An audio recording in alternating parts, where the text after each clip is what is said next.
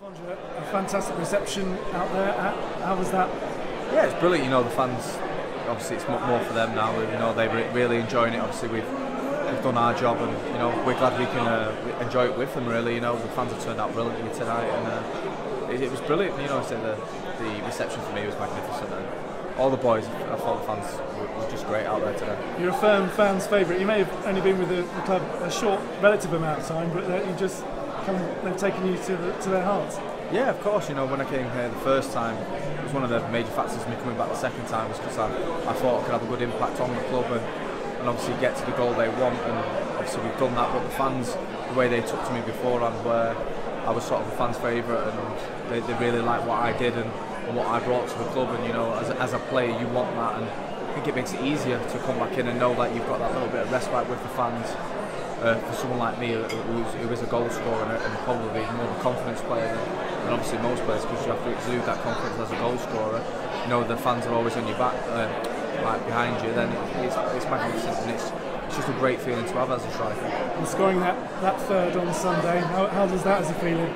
Yeah, it's brilliant. You know, I've hit the bar a couple of times. Obviously, one at Bolton, one at Bury. We could have, obviously, if they go in, it could have been the job done a little bit sooner. But you know, I think when you score goals in any game, it's magnificent. But when you score goals in a game like that, and the magnitude is great. It's what I came for. It's these sort of moments and memories.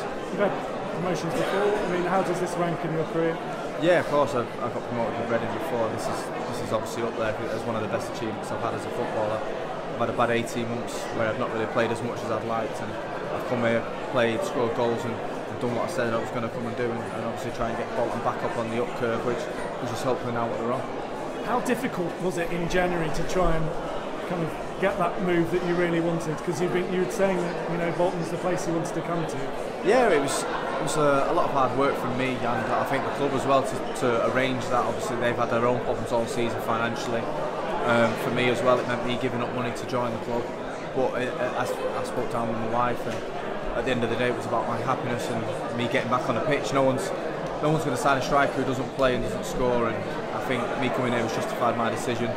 For obviously the memories I've made here, obviously the fans' reaction to how I think the gaffer that has played me and showed ultimate confidence in playing me, and I think about 15 matches on the spin now. So, you know, I think it's worked out really well for me, and I'm really happy with my contribution here. Tell us the truth. When did the hangover wear off on Monday, or did it continue into? No, I've got 3 kids, so it don't continue, mate. Life starts again when you get back home in the morning. I was back home at 9 o'clock with the girls, and reality hit me straight in the face when obviously you're doing stuff with the kids and they don't want you lying about on the sofa feeling your head, and you just got to get on with it. But it was a great night Sunday night, and I'm glad I get to experience with all the boys and the management and the staff and the fans and the sponsors, because you know that's what we want. Everyone has won. Do you want to stay here? I mean, are you out of contract now at Cardiff? Is it? Yeah, I'm out of contract there. Obviously, I don't know what's going to happen with me. I'm sure we'll sit down. Obviously, the gaffer will probably sit down and speak to the chairman or whatever. And if he wants to keep me, then it's obviously up to them to put in the offer to my agent, etc. etc. The talks go on now, but I've always said I'm open to staying here because you know how well I've done here, and I obviously think I can obviously improve myself as well. You never stop improving as a footballer, and I think I can really impact the season in the Championship, giving games, because obviously I score goals. Good luck. Thanks very much. Cheers. No worries.